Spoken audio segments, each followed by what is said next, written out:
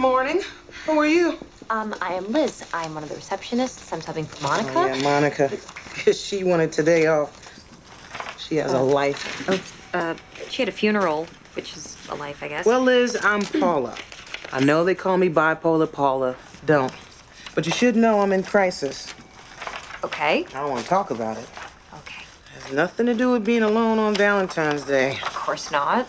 And everything to do with a client in crisis. That sounds challenging. Challenging. Gotta figure out if he still has an athletic career. If he doesn't, big fat problemo. Well, I'm here to help you solve that problem. Who's on hold? My mother. I'm sorry. Hangs up on her own mother. That's cold. You might just get along.